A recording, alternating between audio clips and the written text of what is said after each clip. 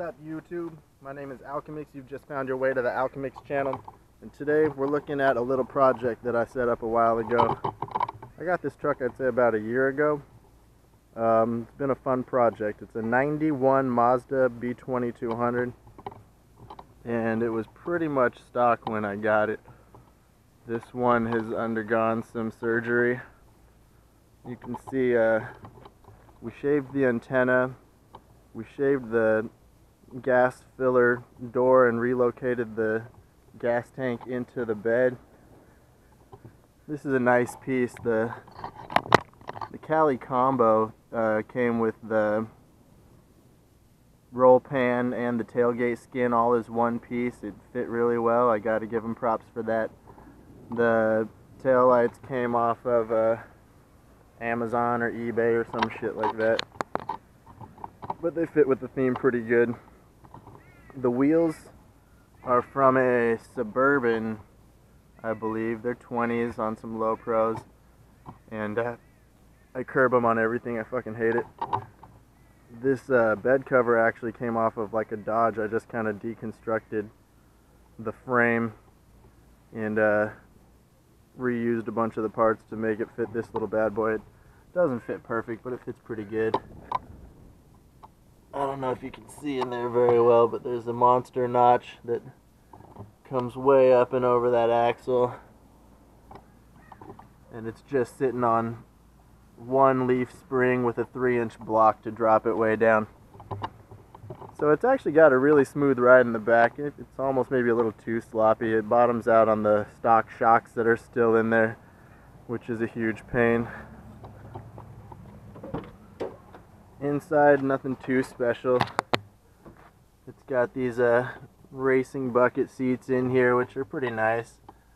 I don't know if you can see it, but over there, the little blinky lights, that's a Bluetooth adapter that goes to the new brain after I swapped the engine, and that interfaces with my phone right here, so I can have my digital dash and display right here on my phone. I never took the time to wire every single thing back up to the speedometer and stuff. Well, I mean, the speedometer works, but most of the electronics I never even bothered putting the gauges back in. I just have the digital one going.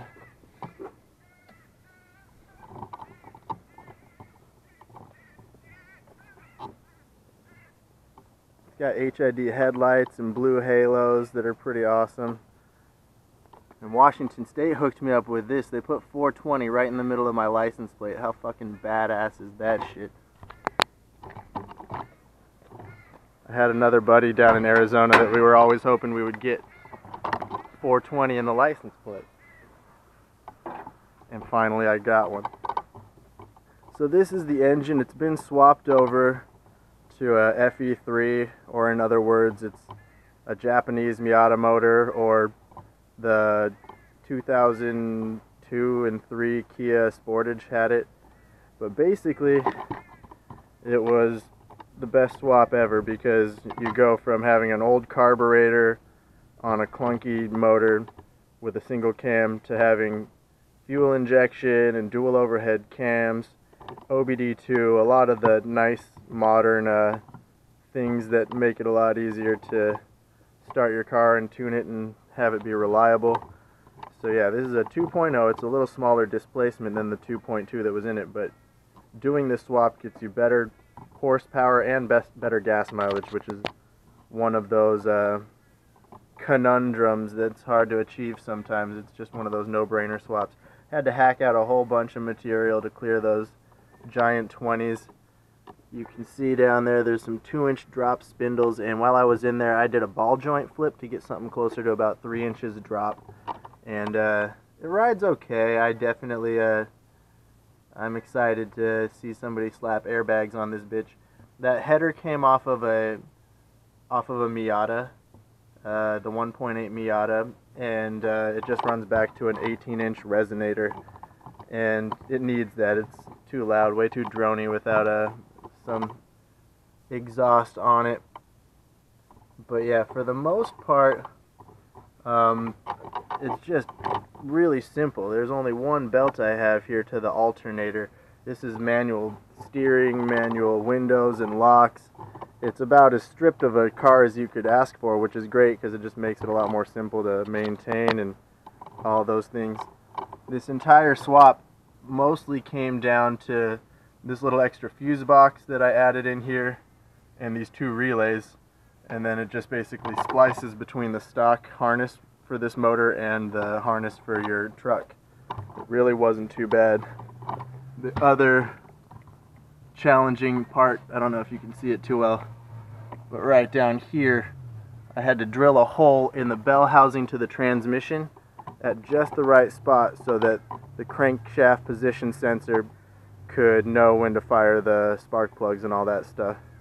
But yeah, it really feels a whole lot like an import. Honestly, it feels a lot like a little ricer, but the nice thing is it's rear wheel drive, which makes everything so much better.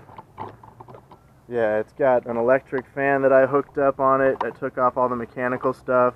It's got a little adjustment on it down there where I can set the temperature the fans kick on. A nice aluminum radiator was already in here when I bought it.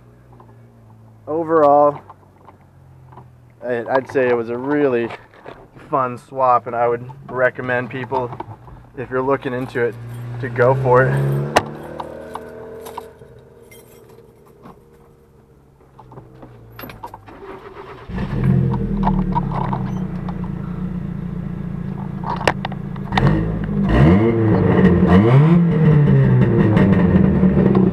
Sounds a whole lot like a Honda.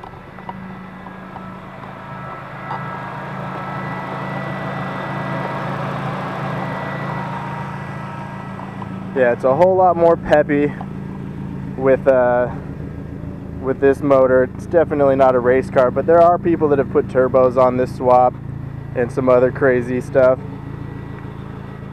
I personally, I think it's pretty good just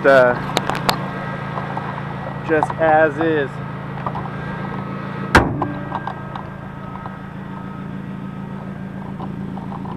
I figured I better get in here and shoot this video because I actually just lined up a buyer for it and it's gonna be gone pretty soon. Definitely was a fun one.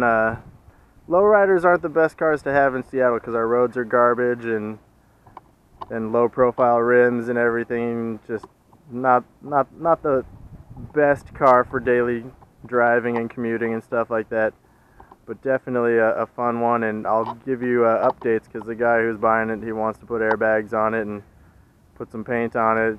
This is pretty much good to go. Like I got the 4x4 fenders and hood on it, helps to clear the big rims, and most of the hard work piecing it all together has been done. It's just time to really finish it and make it lay frame. Got to get it down those last few inches.